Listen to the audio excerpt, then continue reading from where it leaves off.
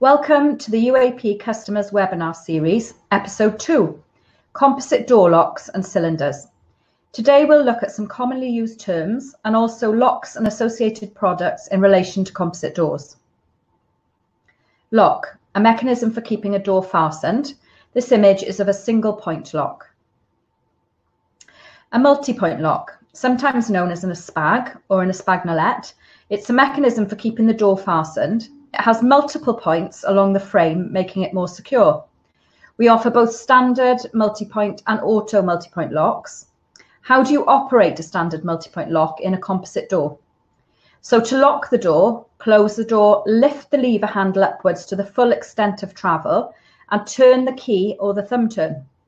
To unlock, turn the key or thumb turn and depress the handle downwards to the full extent of the travel and open the door. How does this differ though with an auto lock? So to lock and close the door, you just turn the key or the thumb turn, and to unlock, turn the key or thumb turn, depress the handle downwards to the full extent of travel and open the door. So what is an auto lock and why would you use an auto lock, which sometimes is also called a slam lock? Well, an auto lock automatically engages the upper and lower locking points when the door is closed, removing the necessity to lift the lever handle. This works because a trigger in the actuator is depressed by a plate onto the frame, which drives the top and bottom bolts into their extended positions. So why would you use an auto lock? One reason is that the top of a composite door can bow inwards towards the building over a period of time if it's left on the latch. This is a common reason for callbacks on composite doors, and engaging the bolts helps to prevent this. Another reason is on a fire door. Please watch the fire door series of webinars for further details on this. So this image is of a bolt, which is a locking point that it extends from the door into the frame to hold it closed. And this image shows a hook, which is also a locking point that extends from the door into the frame and also holds the door closed.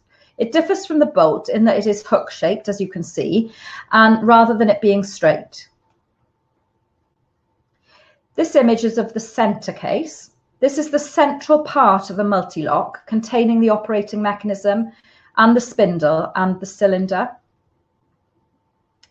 So this image shows two things: the locking point, the one on the far left. So this is part of the lock that secures the door to the frame.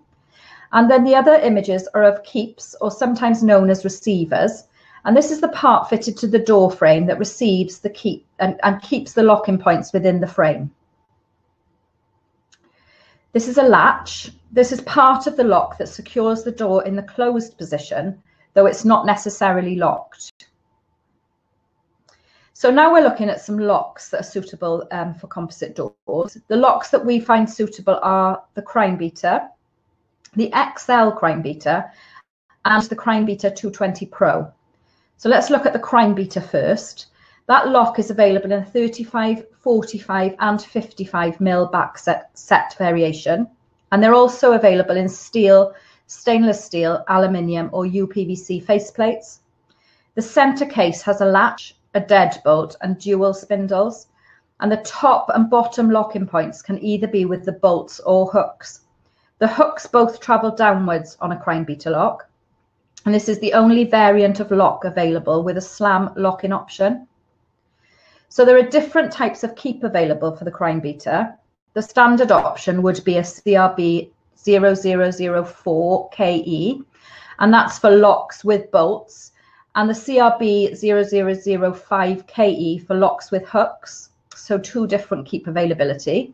We also have narrow options. So we've got a code of CRB 0013 KE and CRB 0014 KE for the center keeps and for locks with bolts, and XCKS for locks with hooks. So the XL crime beater lock is available in a 35 and 45 mil back set, so not the 55 mil like the crime beater. They're available with steel and UPVC faceplates, and the center case has a latch and hook and dual spindles. So the top and bottom locking points can either be bolts or hooks as well. And the top and bottom locking points that are hooks travel in opposing directions. rather than the same direction on the standard crime beater. The differing kinds of keeps that are available are some standard options for center keeps and for locks and bolts, and also for the hooks. And we do have a narrow option as well for this, and we've got some codes for the narrow option. So the Crime Beater 220 Pro locks are only available in the 45mm back set, and it's only available with a steel faceplate. The center case has a latch and a deadbolt, and the top and bottom locking points are hooks that travel in opposing directions.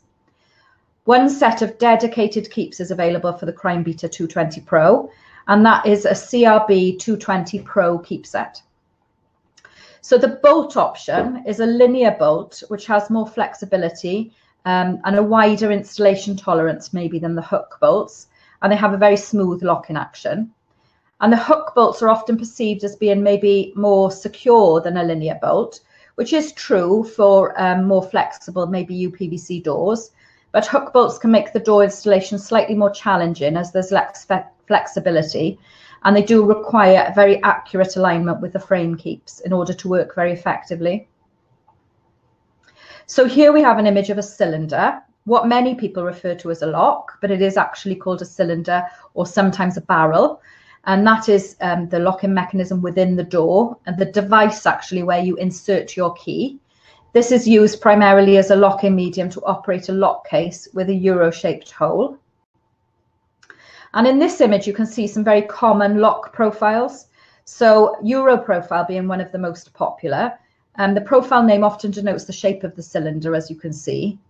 Euro profile cylinders are predominantly used in our multi-point locks, which we've just looked at.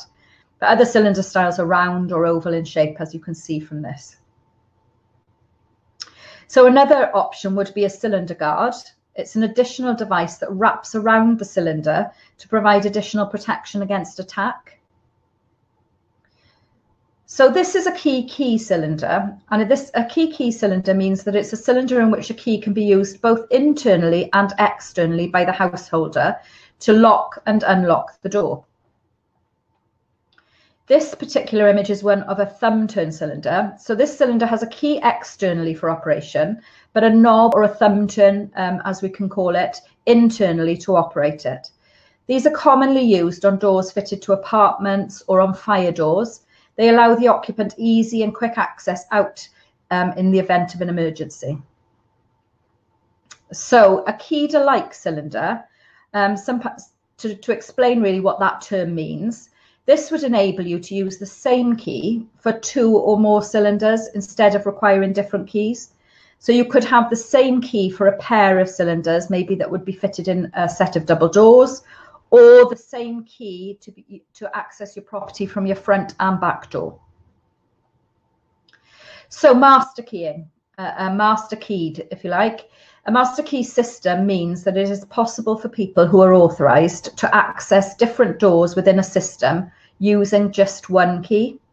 So, for example, a tenant in sheltered accommodation has their own individual flat door key, which will not open any other door in the building.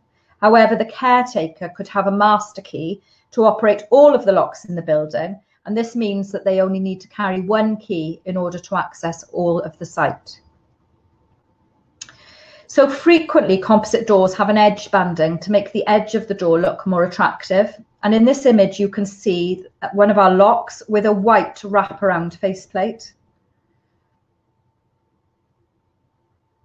So what is a spindle? It's the square metal bar that passes through the door, connecting the handles together, and it operates the locking mechanism.